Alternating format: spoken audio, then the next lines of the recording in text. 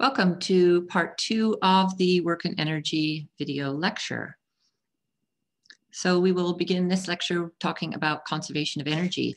In previous lectures, we've defined work, we've defined kinetic energy, gravitational potential energy, elastic potential energy, and thermal energy. So now we'll see how it all fits together in conservation of energy. So the law of conservation of energy is one of the fundamental laws of the universe. It states that the total energy of an isolated system remains constant. So as long as there is no work done by external forces on your system, then you add up all the energies. Initially, something happens within the system. A rock falls off a cliff, a ball hits a spring, something slides down a friction slide, and then you add up all the energies at the end, and the two numbers are the same.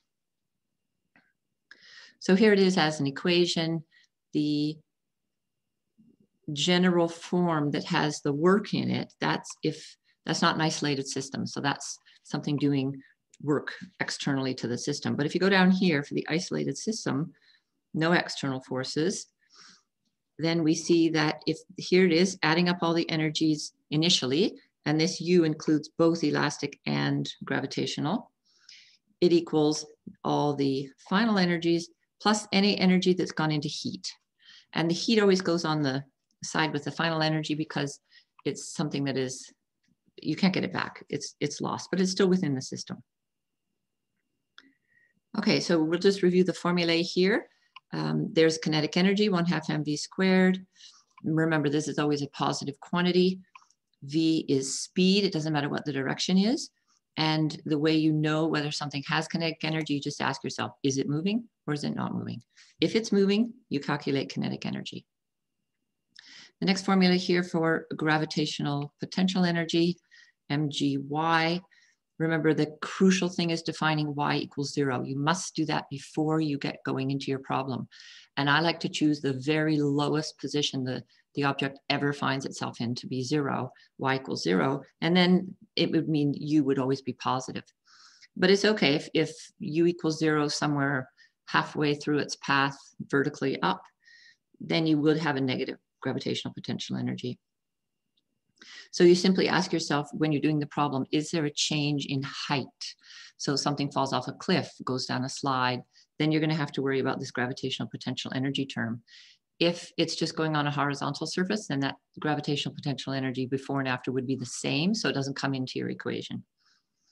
So the elastic potential energy, that's if you have a spring. So you just ask yourself, is there a spring? Is there a bungee cord? Maybe a trampoline? But those are the problems where you're going to use elastic potential energy. Now, once again, this X, that's how much the spring has compressed or stretched from equilibrium. So, and it's always positive, this number as well. So whether you stretch a spring or compress it, doesn't matter. Elastic potential energy is always positive. Okay, so this is how I like to do these problems. Make a table. So we have a table that has position as one column, kinetic energy as a column, gravitational potential energy as a column, elastic spring energy as a column, heat, I'm just going to call it heat, and then total. Okay, so these are the columns that you would start every single problem with.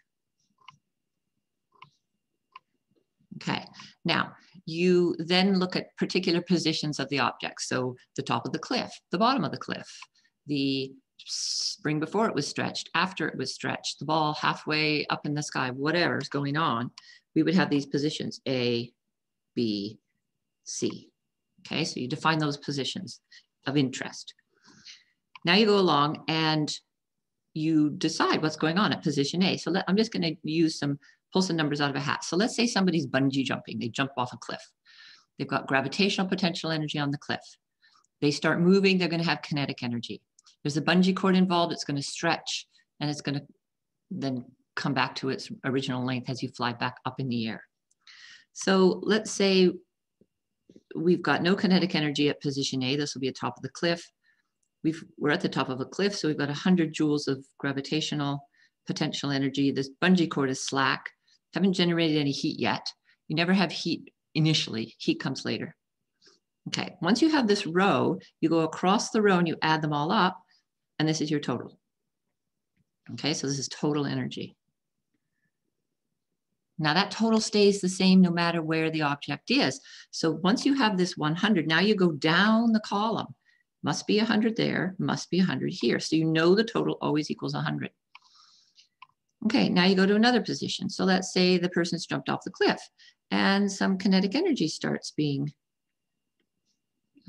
the object now has kinetic energy. It's losing potential energy because it's going down the cliff. Let's say it's fallen down quite a bit and we're at maybe, I don't know, quite low down here, 10 joules. And then the bungee cord is getting warm, or maybe the body's getting warm if it's zooming through the air, whatever. So we've got some heat being generated. The question is, what must the spring energy be at that position? And the way you figure it out is you just go along your row. You know the row has to add to 100 here. And so 20 plus 30, sorry, 20 plus 10 is 30, plus 5 is 35. This must be 65. And it's as simple as that. It's just a bookkeeping, add all the energies up to get the total. Okay, let's say now you go further down and you stop just before your head hits the water in this bungee jump. So you've stopped. We've defined the water as 0. There is nothing there. And the bungee cord's gotten a little bit warmer. So now it's 30 joules. Or no, let's say maybe I won't talk, well, it doesn't matter, 30 joules. And then the question is, how much energy has been stored up in the spring? Well, once again, you go across your row. Clearly, if the sum is 100, this must be 70 joules.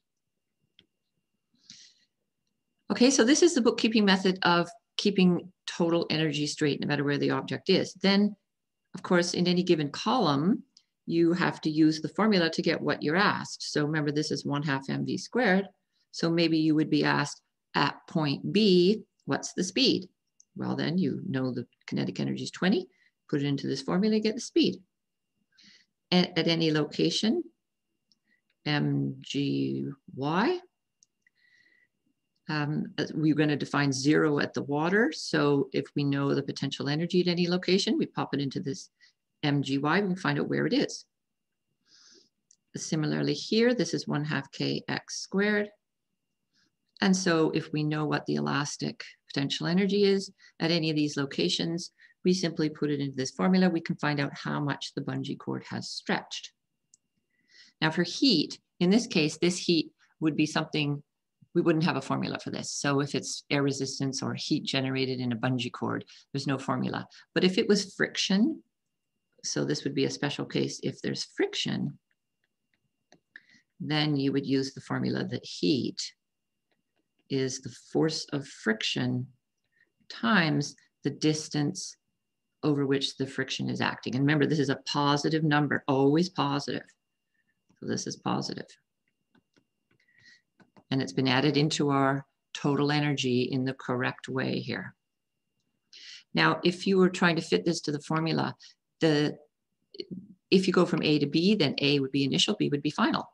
B to C, B would be initial, C would be final. You can go A straight to C, A would be initial, C would be final. It doesn't matter which is initial and final. These numbers all add up in the same way. Okay, so let's use this table method and do an example. Here's an example. So let's just draw a picture. Is somebody sliding down a slide? Down like this, and then coming off the slide at a certain speed. Okay, so here it is. Doesn't really matter where they leave the slide here. Okay, so the main part of the slide is 5 meters long. So this is 5 meters. There is friction. We don't have a coefficient of friction, but we know there is friction, so there will be heat in this example. We have an angle of 30 degrees. And we know some things. We know the speed here. Now, first, before you do anything, you draw the picture, and now you decide where's A, where's B. Okay, or if there's 3 points you're interested in, where's C? But in this case, there's only 2. So let's make point A at the top here. So there's our A. And B will be at the bottom. Here's B. Okay, so now we start thinking about there's kinetic energy. And we do have gravitational potential energy here because we have a change in height. And we do have heat, but we don't have any elastic. So we don't have to worry about elastic. Okay, the next thing you always want to do, define y equals 0. Where are you going to have 0? Well, the obvious place is down here. Y equals 0.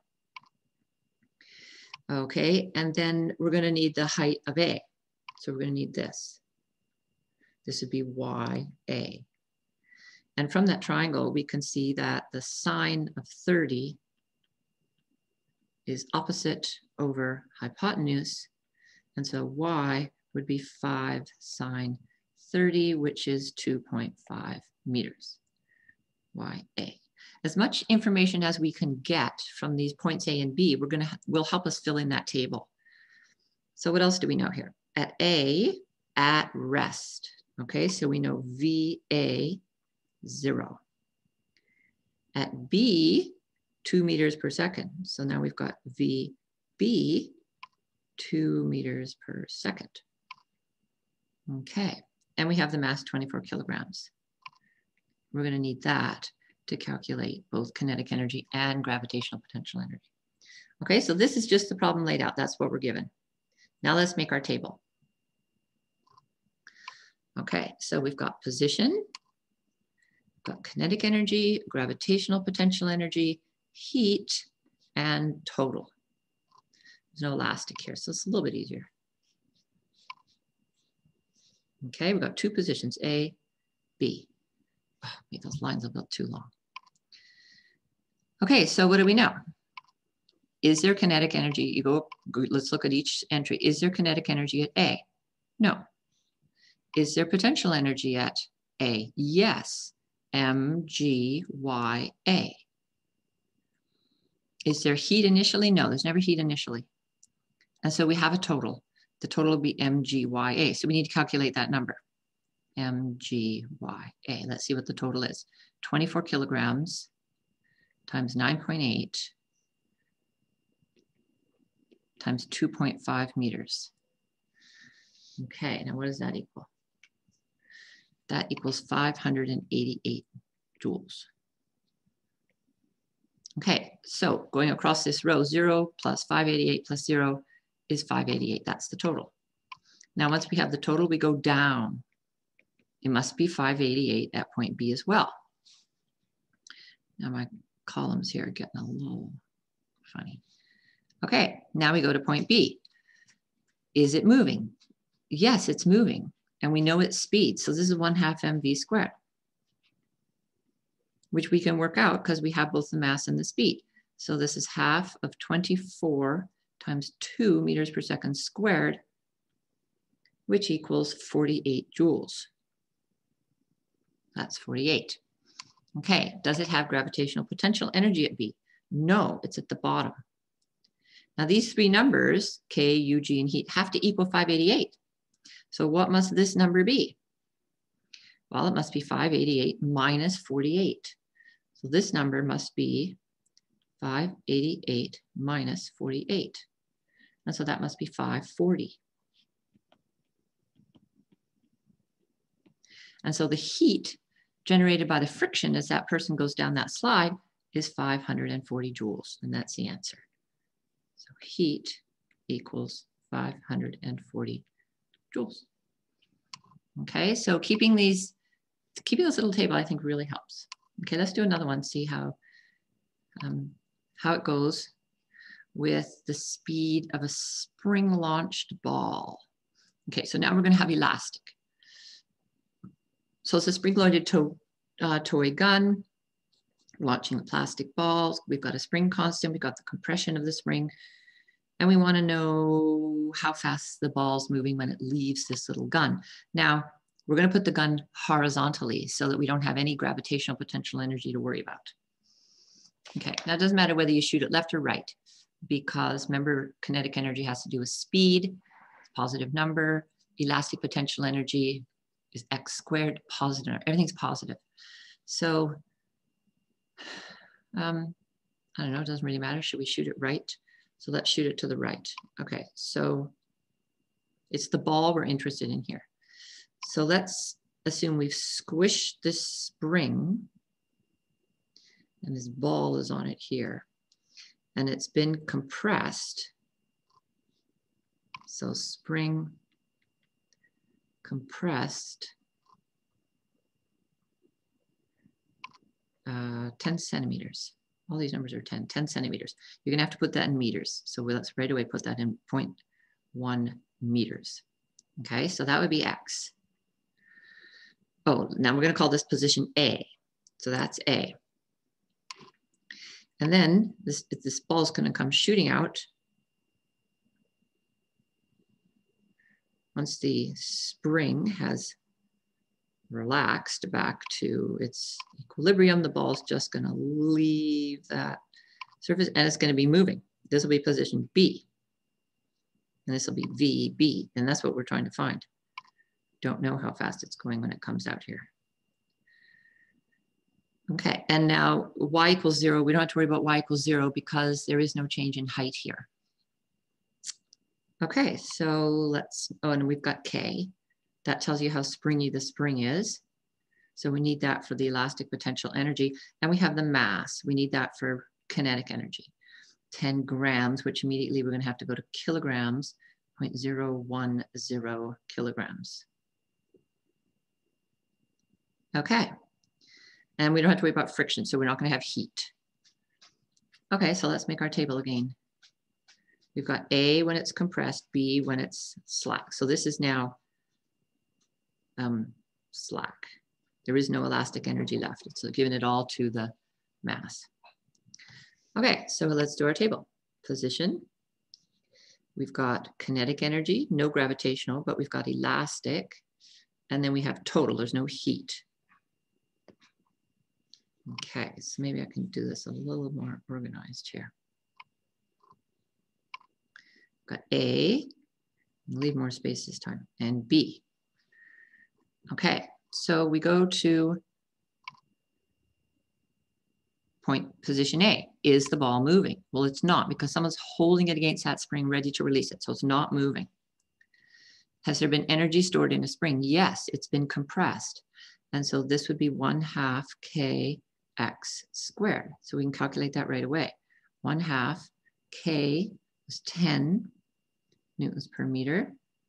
X, 10 centimeters was 0.1 meter squared. So it's not much energy here. It's just a little gun. 0.05 joules of elastic energy. So now we go across our row, 0 plus 0.05. Our total is 0.05. And it would remain that if you're neglecting friction all the way out as the spring starts to relax back to equilibrium, the speed starts to pick up. And so we could do it halfway along if we wanted to. We could ask, you know, what's the speed halfway along? And these two numbers, kinetic plus elastic, would still have to equal 0.05. Okay, so now we go down. This has to be 0.05 because total remains constant. Okay, at point B, it's left the spring. The spring is relaxed, nothing's stored up anymore. Therefore, we know the kinetic has to be this 0.05. Okay, and we know that that's the formula for that. K is 1/2 mv squared. And so V must be 2K over m square rooted. And so this would be 2.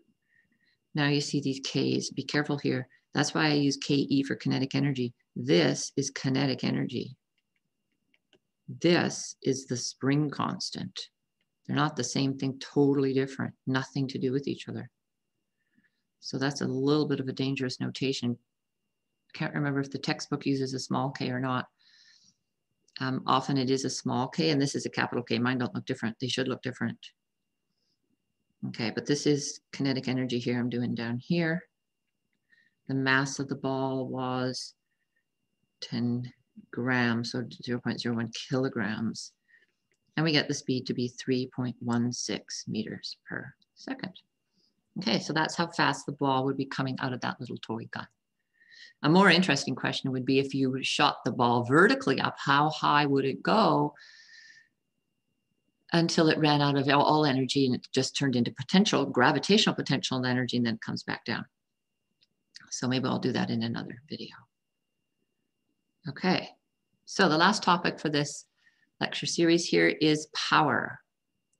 Definition of power is the rate at which energy is being transformed. So if you run up a pair of stairs and you're having more potential energy at the top, how fast you run up is very important as far as your power is concerned. The faster you go, the more power that you're generating. So notice how time is on the bottom.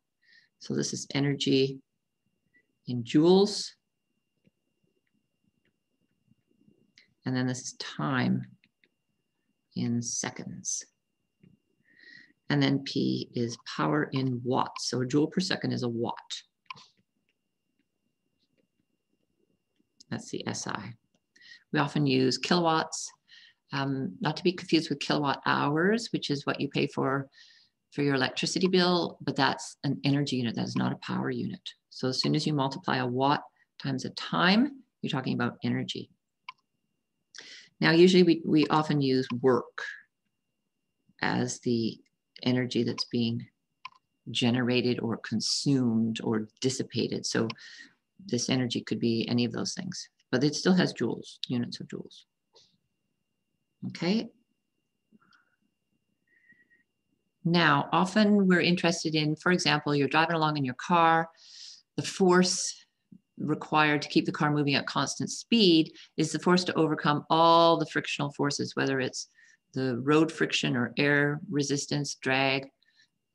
Clearly, you have to keep the motor on as you drive. And so the question is, if you're driving at a certain speed, how much force do you need to maintain that speed? And so here's the derivation of power in terms of that. Now, this has to be average.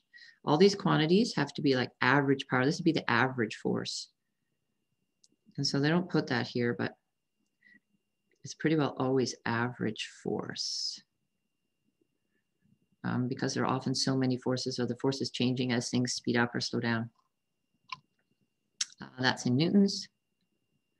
And then this is just speed, not velocity. Power is a scalar quantity, is not a vector. So this is speed in meters per second. And you can see, multiply those together, a newton times a meter per second. Remember, a newton times a meter is a joule. And so sure enough, that's a joule per second, which is a watt. Not to be confused with work here, that's watt. Okay, so this is actually a handy formula if you're asked for what average force is applied if the power in the motor is such and such and the car is moving at some average speed. Okay, so here's an example of an elevator being pulled up by a cable. So there's force of tension in this cable. It's going at constant speed. So the force of tension must equal the force of gravity because there's no acceleration. So this must equal the force of gravity. So this would be 1,600 kilograms times 9.8 newtons per kilogram. So I'm not sure what that number is. Let's just work that number out.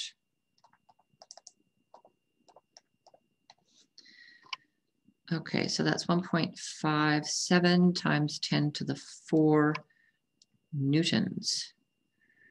Okay, and now the question is, what power must be delivered by the motor to keep that car moving up 35 meters in 10 seconds? So we have two choices. We can work out the average speed, 35 over 10. So V, average, well, it's constant, so it's okay here, would be 35 meters over 10 seconds. So it's moving at 3.5 meters per second. And so the power must be the force exerted times the speed it's going. And so P is F times V. And so you simply multiply these two numbers together. And when you do, you get 54.9 kilowatts. Okay, so that's times 10 to the 3. So that's a pretty heavy duty motor. Okay, so I think that takes us to the end of this lecture.